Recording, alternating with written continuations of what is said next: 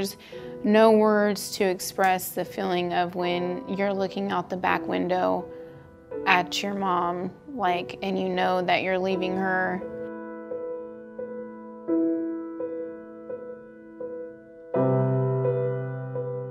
I think if I would have felt wanted by any of the homes or by anybody in general, I think I would have been a lot less angry.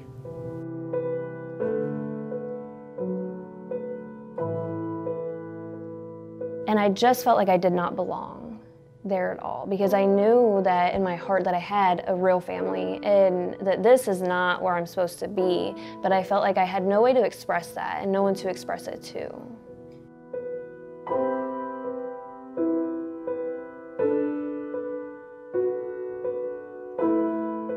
A lot of these people are just using government money to get by, and that's how I look at it. I mean, I've been in quite a few homes where I was better off if I would have stayed at my mom's house.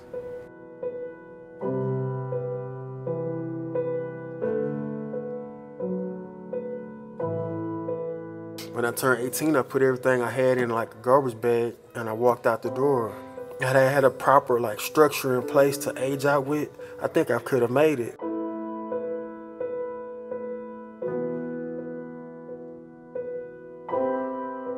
Altogether, I was moved 27 times throughout some of the same placements multiple times. Probably about 24 or more.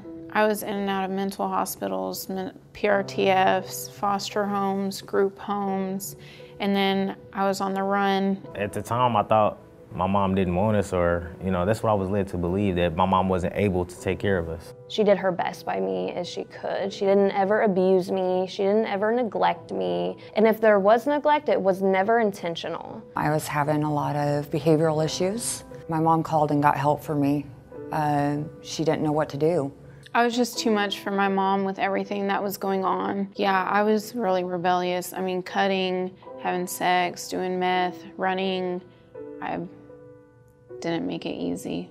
The first foster home I was in, that's the first time I had been abused. The foster lady, I wrote in the book where she came in the room and she started assaulting me. She like pushing my head. I had a carpet burn on my face. A lot of the times where I would go to talk to people about the problems that I was experiencing in foster care, it didn't help. You know, they would take the information and tell the foster parents, who would in turn deal with me even more harshly. I think not being able to safely speak about my fears and my worries and my concerns, I think that made me very secretive at a very young age, because I feel like I didn't have any safety and my concerns only angered others.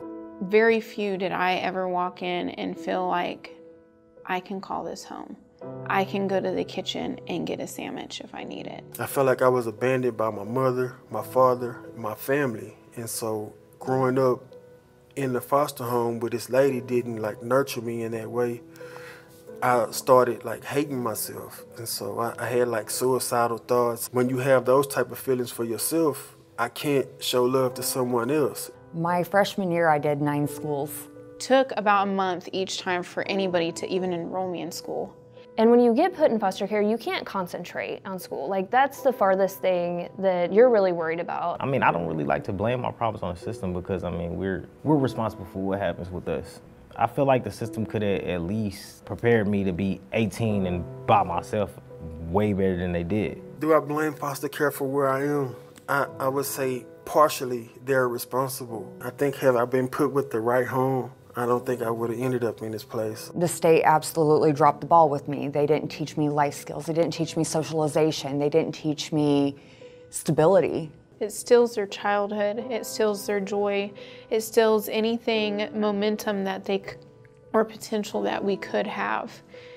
You grow up so fast. You grow up with this trauma, and it makes you bitter. It makes you angry. We need to look at this. This is a society issue. This isn't a family issue. This is a society issue at large. I think that children who are going through a traumatic experience, they need at least one deep emotional attachment with an adult who gives them the message that they are loved, valued, and accepted unequivocally. I firmly believe that before we can do criminal justice reform, we need to do foster care reform.